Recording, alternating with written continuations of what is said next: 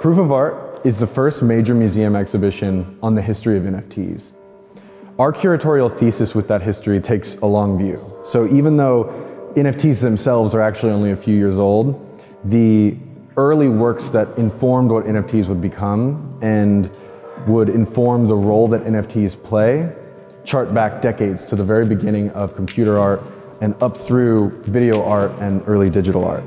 Working on a project on a topic that is rather new has its own unique challenges. So for example, how do you exhibit something that is only on the blockchain? Or which contracts do you need? Whom do you have to ask? Some of the things we had to find out ourselves, or we had to ask people to help us. And so it's challenging but very rewarding actually. Our scenographical approach was to design the exhibition like an old master's painting exhibition, to count the newness of the phenomenon and the various types of media, and presenting them like old-fashioned manner to give them the standing, the canonical meaning we think many of these artworks presented here have to have.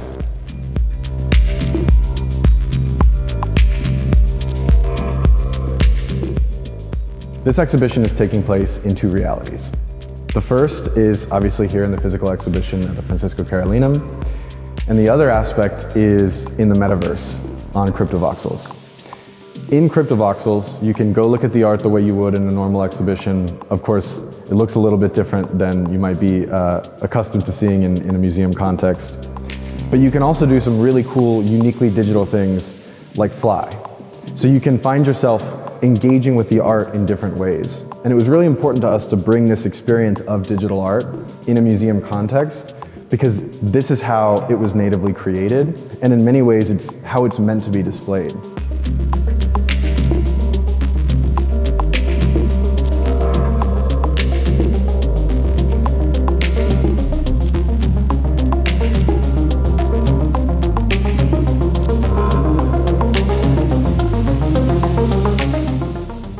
So the way we thought about this history is we broke it up into 4 loose chapters that are roughly chronological. The first chapter is called Known Origins, and as the name might imply, it charts all the way back to the early threads that would ultimately bring us to NFTs. So that's looking back to artists who were experimenting with computer art, digital art, early video art, and all the way through the sort of introduction of blockchain technology with the Bitcoin white paper in 2008.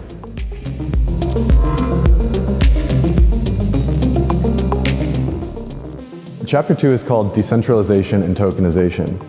And it was during this time that artists really began to grapple with the creative potential of blockchain technology, which had been introduced in 2008. So it's during this era that you see artists playing with the mythologies and different ideas and ideals of different people and thinkers in the blockchain ecosystem. You see artists playing with the potential of autonomous systems and what that might mean in artistic practice. It's during this era that I feel like crypto art and digital artists really step into that possibility.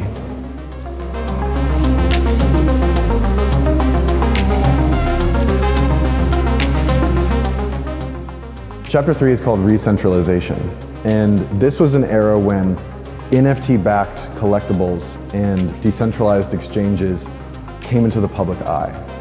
And the ripple effects into the art world were massive, because now there were global gathering places for digital artists who were outside of the establishment, outside of the academy, many times self-taught, to find a community, build a collector base, and participate in an art ecosystem in a way that they never had.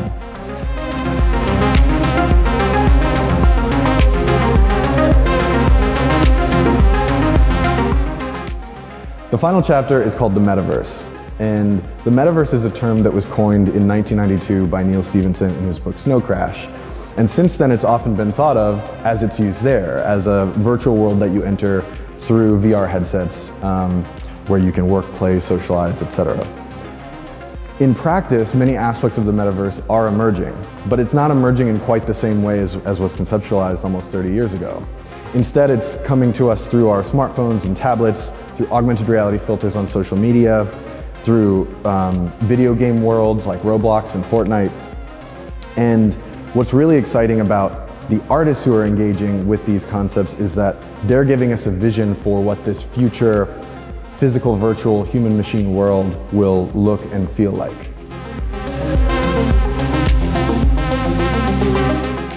Proof of Art is open now and it runs through September 15th.